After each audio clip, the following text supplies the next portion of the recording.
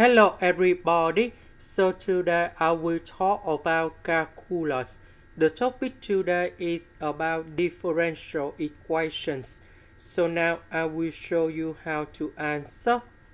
I will put about b equals to this one and q equals to this one.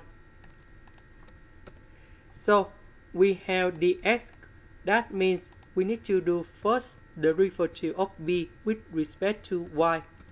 So first the derivative of y to the power of 3, we have 3y squared in here.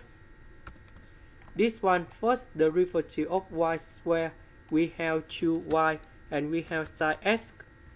This is about x, so if we do first the derivative, you got about 0.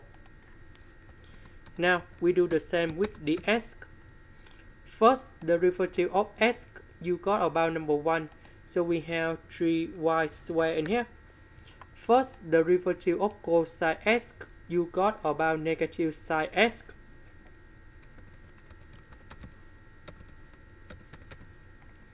So this one is equal to this one. So that means this one is about exact. Now, I need to set up about the function fxy equals to the integration of this one plus 3xy. The integration of this one, we have x.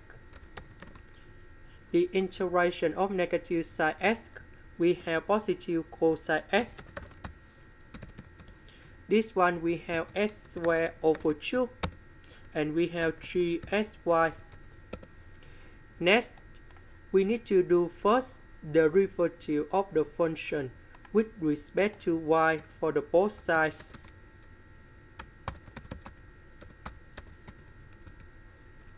So this one, we have 3y squared. This one, we have 2y. This one, we don't have y, so you got about 0.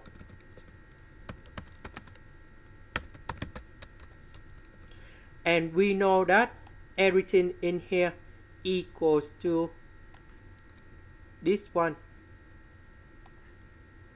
This one. Because we have dy in here. Now we simplify for the both sides. And you got about 0 in here. Now we need to put the integration for the both sides.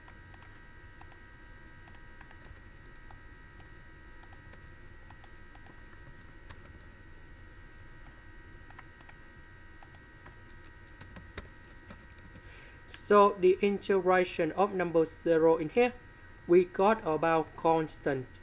Now we go back in here. So we know that the integration of this one, we have 3xy. So we need to change 3xy into c. And this one is equals to this one.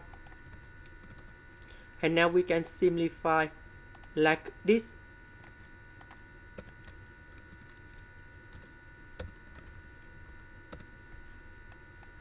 We put c gone here.